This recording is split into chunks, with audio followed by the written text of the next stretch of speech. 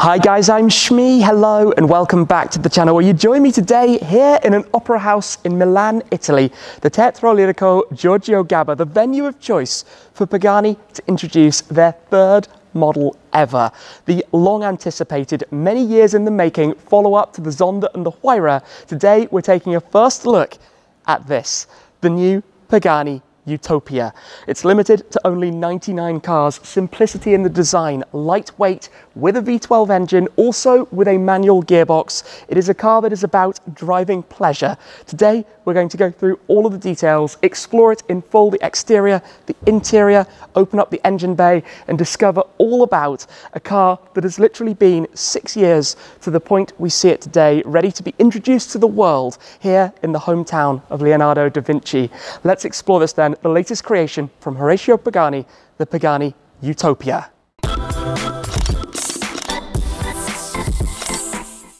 Naturally, there's a lot to take in when you have a first look at a car as special as this. New Pagani models are not exactly introduced on a frequent basis. The Zonda arrived back in 1999. That was codenamed C8. The C9, the Pagani Huayra, was introduced 11 years ago. And now we have the car that we've known by its codename C10, introduced as the Pagani Utopia. Their third model presented here in the theatre in Milan, the hometown of Da Vinci, because Leonardo da Vinci has always been an inspiration for Horacio Pagani with his art, with his design, with producing the cars like this. And what a car it is. Simplicity in the design, but distinctly Pagani, elegant wherever you look. So many details that you start to take in. It's about lightness, no hybrid system or batteries. We have the 6-litre twin turbocharged V12 putting out over 850 horsepower in a car that weighs under 1,300 kilos. You have an optional 7-speed gated manual gearbox, also an automated manual option. You have dihedral doors, as were previewed on the Huayra R, which was very much used as a development car to help produce and create elements here as a technical demonstration of the kind of things that are possible. We have a lot of exposed mechanics and analog elements. In the tail lights, for example, we have the distinct quad exhaust tailpipe back there as well. But this is really a stunning car that you need to see to fully understand, from the interior to the turbines and the carbon fibre that you have on those very large 22-inch rear wheels. We're going to go through it all though today, but come and have a quick look inside. Pop open the doors with those lovely door latches. They pull up and out to reveal this very beautiful interior. Analog in the way it's presented, no oversized digital displays. It is a lot of what Pagani represents, a work of art within, and so many details and mechanisms that you can really start to see when you're looking at them a little bit more closely. But let's go through this, take a look in full at the design, talk about the mechanical side of it, open up the rear and check out the interior, because this is really quite stunning. As we focus on the design, firstly, what's in a name? Well, back in the year 1516, the philosopher Thomas More referenced utopia as somewhere that does not exist, something of which we dream. It is therefore very appropriate to wear that name badge on a dream car of this nature, a car that radiates simplicity and, as I said, is distinctly Pagani, with smooth, curvaceous lines found throughout, aerodynamics discreetly hidden away within the bodywork. It's been through extensive testing and in fact is also globally certified, with markets like the United States being incredibly important for cars like this. There are elements that are familiar and have been updated, modernized and brought into this car from other models we've seen before, but the idea is that it's timeless, that it will always look beautiful, that it's a work of art as much as it is a car as well. As we explore around though, there are plenty of things I want to point out, because you start to notice more and more about it the more time that you're looking. The front clamshell opens up, pivoted from the nose as we've seen before. The rear clam opens towards the back, and we'll see that in just a moment as well. We've got these familiar leather straps and latches with all of the most high quality buckles possible. We've got details here, like look at the fog light and the way that's inserted within that opening, of course, for the airflow at the front. You can see down here the mechanism for the hinge that pivots that nose forward. In fact, this is fairly reminiscent of the design of the Zonda up front as well. The single wiper mounted from this carbon fibre piece, contrasting on this car against the pearl white that we have for the paintwork. I want to talk a lot about the wheels and tyres as well, so we'll come back to those. You can see, as I mentioned, all of these aero elements. The car has been extensively wind tunnel tested, even, for example, the door mirrors, and look at the way they are mounted, acting as an aerofoil with the mount point right from above. Mirrors have always been a special thing on the different Pagani models. As we come around towards the rear, you can see how the airflow is managed in towards the engine bay, and then you come back here where you've got these active flaps across the rear wing mounted just above the bodywork, but again sitting so naturally within it. These tail lights are a particular detail. You have the turbines within them, but they're actually floating inside this space, the top one mounted from above, the bottom one from below, and of course back here then the diffuser sitting beneath the exhaust system that you can just spot as it pokes out through from within. Let's explore the interior, and you'll notice, for example, the opening here behind the front wheels is actually integrated into the door panel. This clip to open, lift it up, even with the Utopia logo inserted just there. Pop open the doors where we are greeted by this wonderful interior space, and the idea here is to keep things analog, to keep things timeless, to make it about driving pleasure. For example, in the center, just look at the exposed mechanism of the gated manual shifter just there, and imagine driving that with over 850 horsepower, with a third pedal, with the clutch pedal, and again, even down there, the way the pedals are presented. The dashboard has the traditional dials, but with elements of them visible. You can see straight through certain elements, a small digital display in the center, but the idea being to keep this timeless, to keep it analog.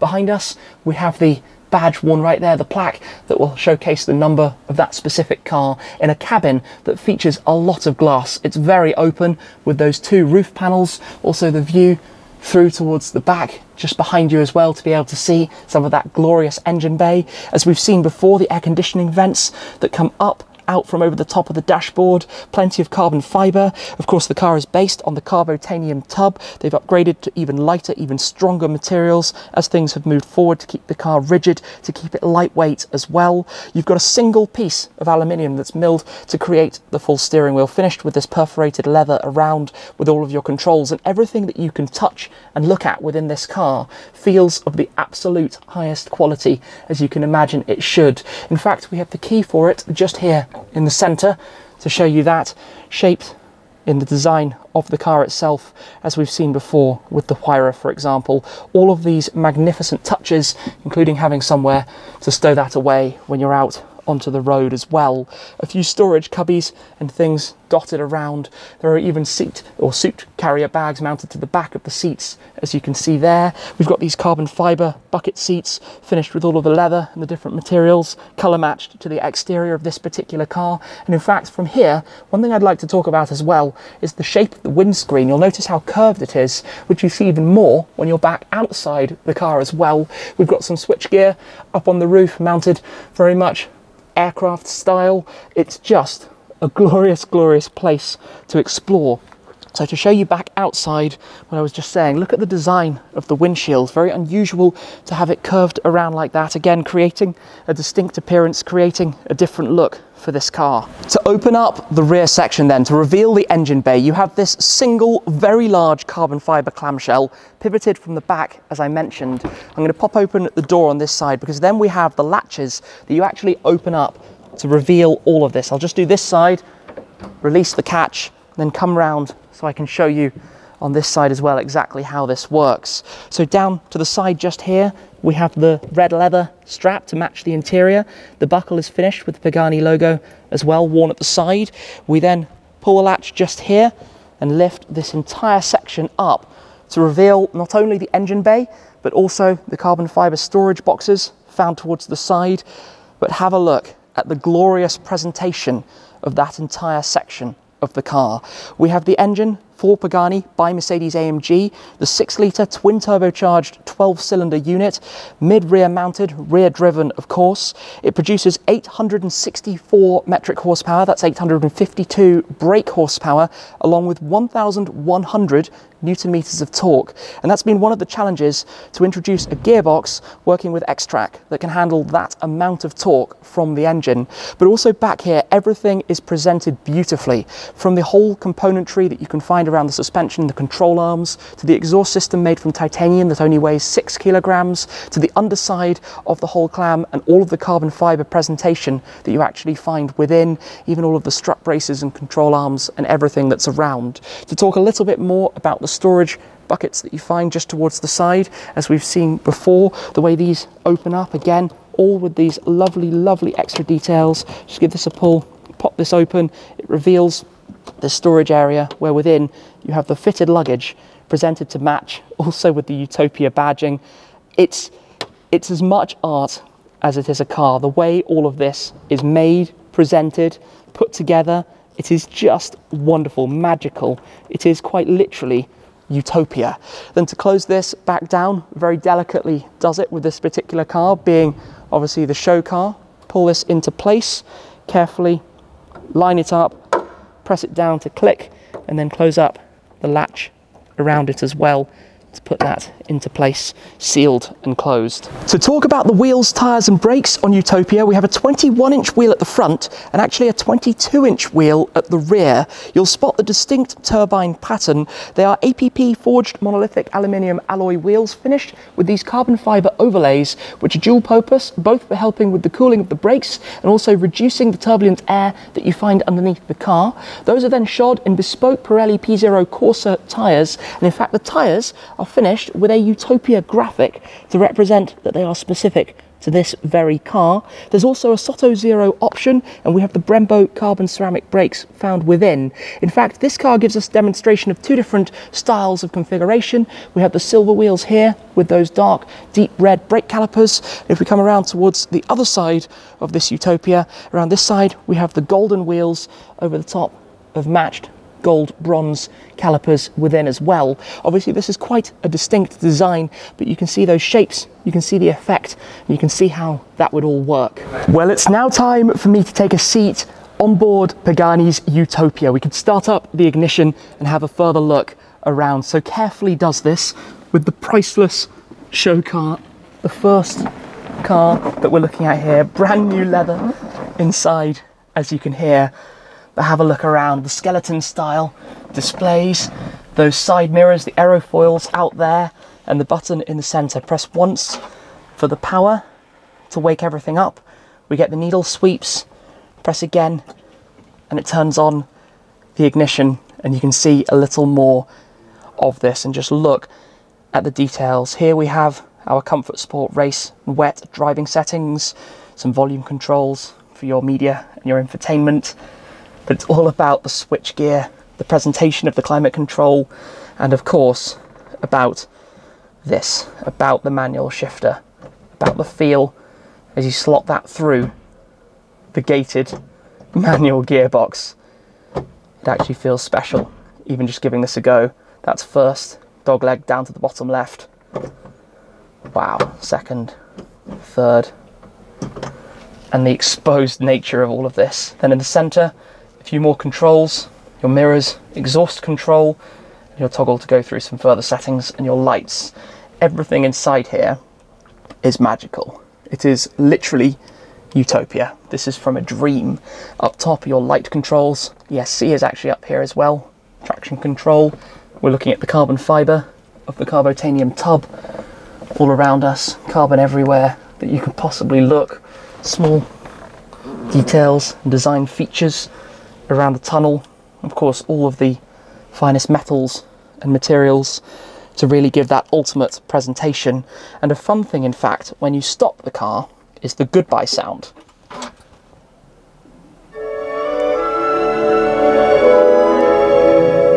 That sound is actually composed by Horacio with the Milan Orchestra, who are going to be on this very stage when this car is presented.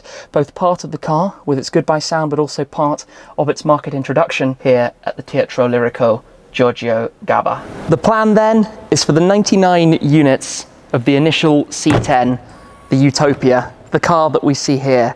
I imagine there will be future variants, perhaps a BC, more track-focused version, perhaps a Roadster to come as well.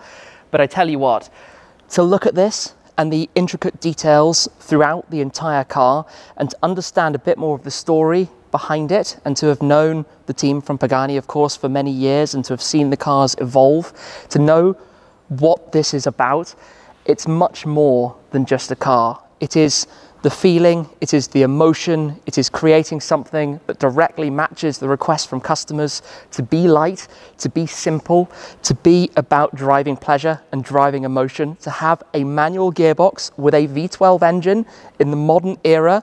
is something quite extraordinary, and to be able to take in more about this, and of course I'm just scratching on the surface at a quick look here ahead of the introduction, where it's going to be presented right here. I believe Horacio is even going to be on the piano as the car is introduced in front of the Milan Orchestra here in the city of Da Vinci. It's special. It's been many years in the making, but it is something that no doubt the team are very proud of, rightfully so, completely deserved. Yeah, what a day. This is Utopia, the Pagani Utopia. So thank you very much for joining me for a first look. Hopefully in the not too distant future, there'll be an opportunity to share even more with you about Pagani's third model. That's it for now though. Thank you very much for watching. Thank you for your support as always, and I'll see you again very soon. Cheers.